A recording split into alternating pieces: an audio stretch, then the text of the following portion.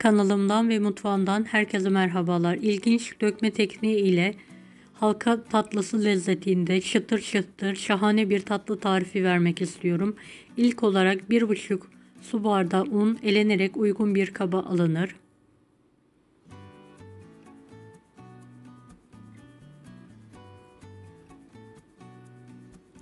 Üç yemek kaşığı yoğurt eklenir. 4 yemek kaşığı nişasta eklenir.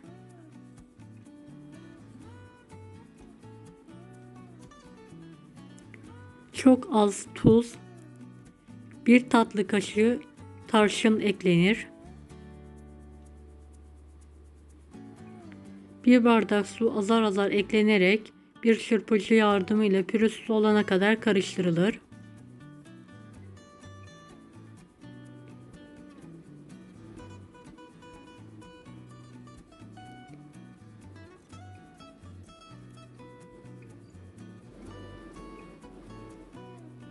Bir su bardağı sudan 2 yemek kaşığına yakın su ilavesi yaparak tekrardan karıştırıyorum.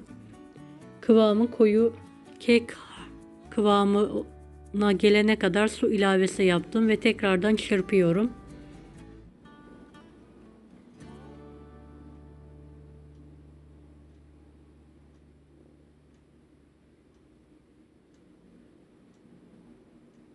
Evet, pürüzsüz olana kadar karıştırmaya devam edelim.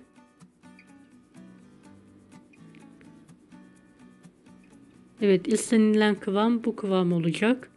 Gerekirse su ilavesi yapabilirsiniz. Unun kalitesine göre suyunuzu ayarlayın.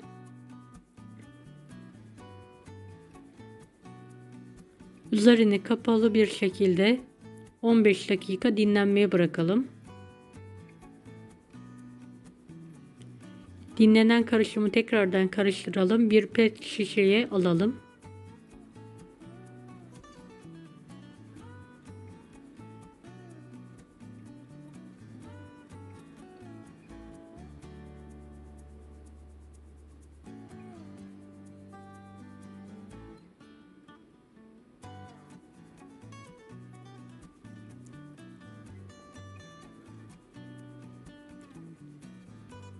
Pet şişemin kapağını kalın bir iğne ile delelim.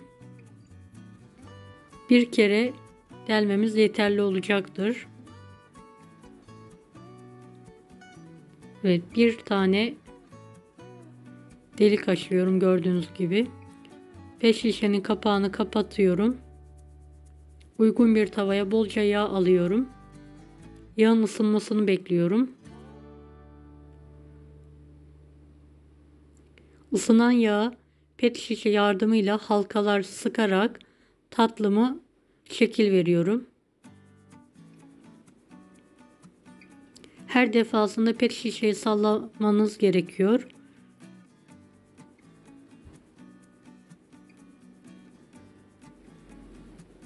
Evet, aynı teknikle tatlılarımı dökmeye devam ediyorum.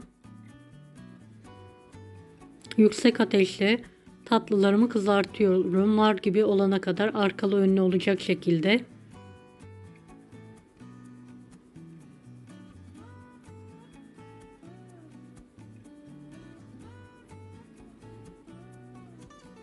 Üç su bardağı toz şeker, 2 su bardağı su, çeyrek limonla bir şerbet hazırlayalım ve soğutalım. Soğuk şerbete kızaran tatlılarımızı alalım. Fazla yağını mutlaka süzdürelim.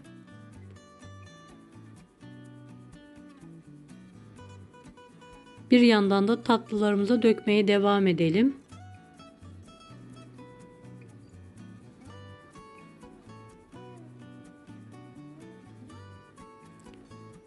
Tatlılarımıza dökerken ocağın altını kısalım. Yoksa dalga dalga kabarcıklar halinde şekli bozuluyor. Bunu göstermek istedim sizlere. Tatlımız diğer tatlılar pişene kadar şerbetin içinde kalsın. Arada sırada üzerine şerbet dökerek karıştıralım. Evet, tatlılarımızı arkalı önlü şekilde pişirmeye devam edelim.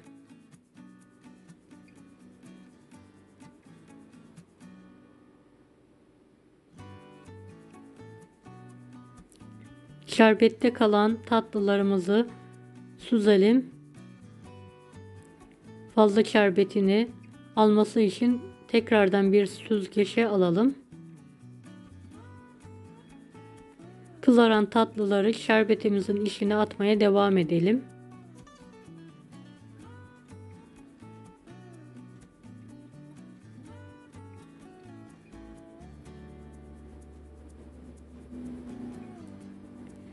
Videomu bu kısma kadar izlediyseniz yorum kısmına herhangi bir emoji bırakırsanız bana destek olmak için sevinirim.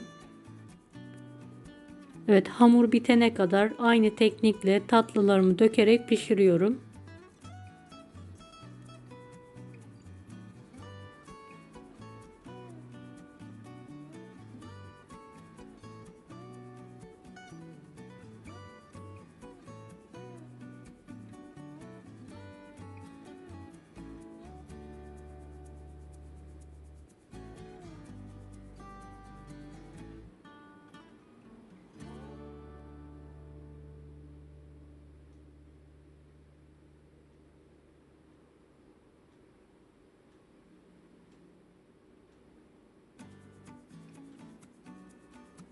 Az bir hamurdan bereketli bir tatlı tarifidir.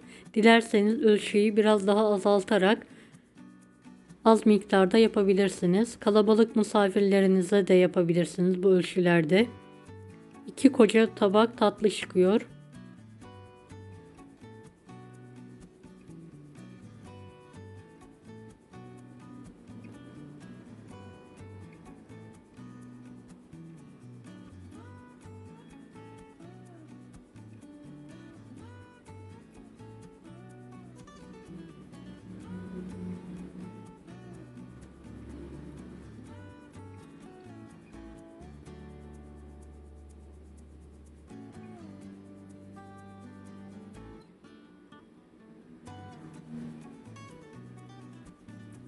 Evet, son tatlılarımı da dökerek pişirmeye devam ediyorum. Gördüğünüz gibi kısa sürede tatlılarım hazır. Görüntüsüyle, lezzetiyle gerçekten şahane bir tatlı. Mutlaka denemenizi tavsiye ederim.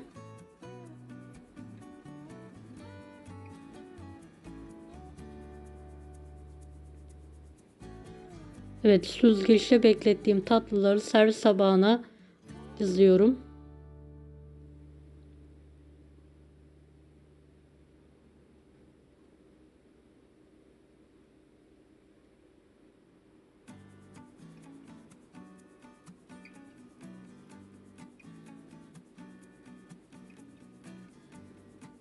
Dilerseniz üzerine susam, fındık, fıstık, Antep fıstığı, badem serpebilirsiniz.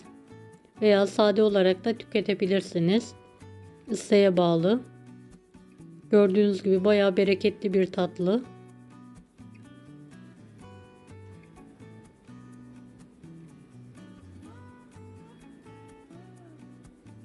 Evet, ben yarısına susam serpiyorum.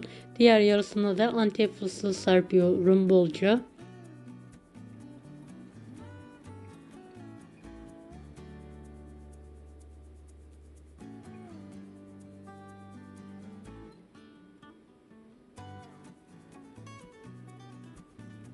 Evet, tatlılarım İkrama hazır, gördüğünüz gibi. Deneyecek olanlara şimdiden kolaylıklar dilerim. Kanalıma ücretsiz abone olmayı unutmayın. Bir dahaki videolarda görüşmek üzere. Allah'a emanet olun. Hoşça kalın. Daha farklı tarifler için bunları da izlemeyi unutmayınız.